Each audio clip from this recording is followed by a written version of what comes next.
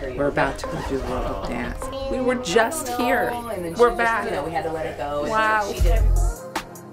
We what? I love the neon World of Dance. I'm pretty excited for season 4. You know, we were 3 seasons in already under our belt, and I think we're revamping the show in so many different ways. It's like the first season all over again. Good, how are you? Good. This will obviously be your spot. You're now speaking to someone at this distance rather than 30 feet difference.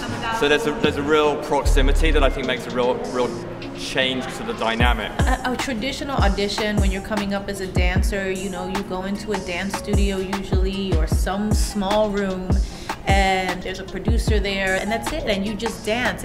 And we wanted to kind of create that experience to get a little bit more of an intimate feel with the dancers, actually get to know them a little bit. These dancers think that this is like the last round of auditions. Okay.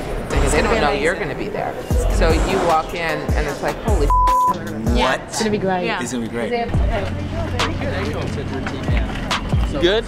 Okay, I think we're ready, guys. So first beat is just you guys catching up about what happened in your life since the last season. So Super Bowl, movies, a show, song dropping. Action! Look at our new warehouse. Love this.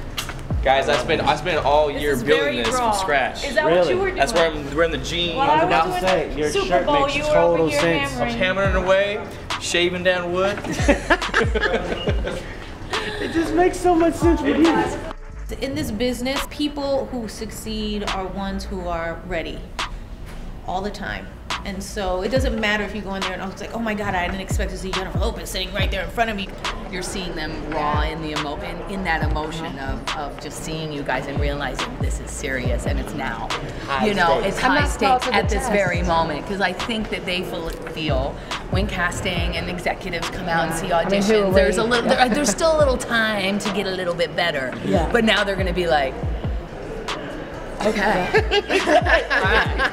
Let's say Derek and Leo love someone, but you're like, I'm really not feeling it. I don't get it. I think this is a one-trick pony. It's a yes or no or a callback. Ladies and gents, it is callback day. Who are you looking at? Well, I mean, it was a no for I'm me. cheering for them.